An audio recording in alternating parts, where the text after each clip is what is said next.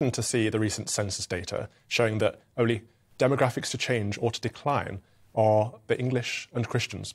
And from what I've seen, liberal commentators have been claiming it's a fine thing to see high levels of immigration because it's immigrants propping up the church. Well, I don't think that's true because we've had record highs of immigration in recent years, reaching 1.1 million immigrants arriving in the UK last year.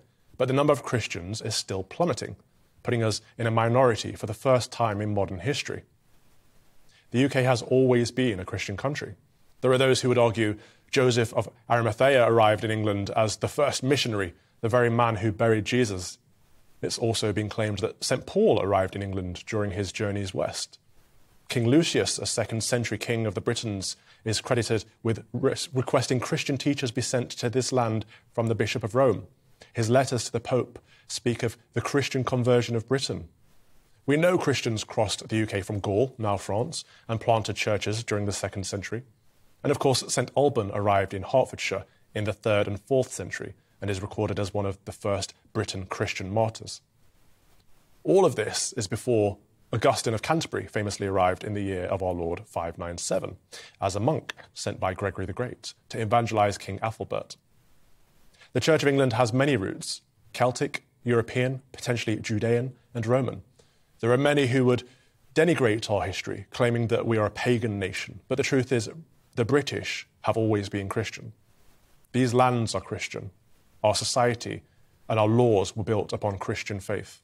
It is astonishing, then, to see Christianity fall into a minority religion in the UK, with only 46.2% of people identifying themselves as Christians in the 2021 census. A 13 percentage point drop in a decade. What has been going wrong? If we look at places where the church is growing, Africa, Asia, Latin America, Eastern Europe, and the Muslim world, we see an orthodox Christianity rooted in traditional doctrine. And when we look at places where the church is in decline, UK, Canada, and America, we see the church is modernising, becoming more liberal progressive and less orthodox. Will the Western church learn from this? Probably not. Chances are they're going to double down on chasing societal norms in an attempt to become more relevant to the secular society around us, therefore pushing the faith further away, pushing the faithful further away. It seems to me the problem is obvious. The further the church steps away from God's law and towards the abstract values of the day, the faster the decline.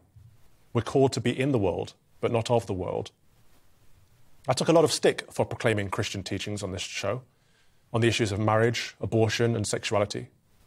These traditional messages caught people off guard, and I think they were shocked to hear them because the church has been silent for too long. I believe it's time for the bishops to become defenders of the faith once again. It's a simple message, the gospel. We are all sinners. Sin is bad.